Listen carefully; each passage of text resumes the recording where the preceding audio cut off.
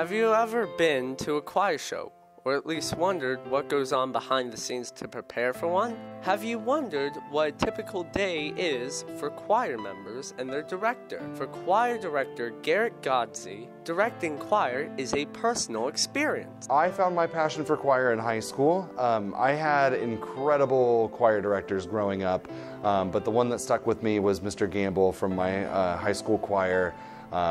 I was one of those kids that was in so many different choirs in high school and show choir, and I just had a ton of fun and carried that with me through college. After graduating from Indiana University 2 years ago, Godsey was able to get his first job at WCHS. So when I graduated from IU in 2020, I was able to apply for the open position here, and that's when I received the job, and I've worked here since. Whiteland is not just one large choir, but rather there are many different types of choirs at WCHS. So we have 7 different choirs here at the high school. We have 2 beginning choirs. One of them is a treble group, the other is a baritone group, and then we have 3 show choirs actually. One of them is called Iridescence. It's sort of our junior varsity show choir. And then our 2 advanced choirs, one of them is a treble choir and one of them is a mixed choir. That would be Expressions and Rhythm Masters. And then we also have an advanced jazz vocal group, which is a lot of fun to work with. They do our most advanced music. This year we've also added on an applied music choir it's a choir of students with special needs, and I feel like it's just been a great addition to the school, and we're excited to have them perform at our Joyful Sounds of the Season concert. Mr. Godsey has a great passion for being a choir director. My favorite part of being a choir teacher is just the interactions that I get with students. One thing that's cool about my job is I get to do what I love every day, and that's just create music.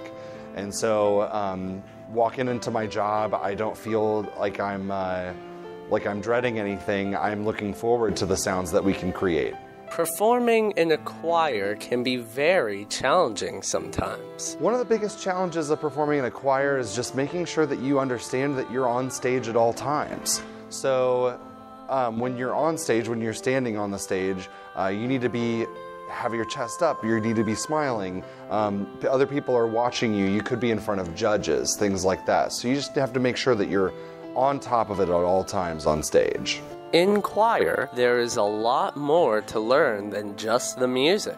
Kids that join choir should expect to learn a couple things. So first of all, we work on a lot of music.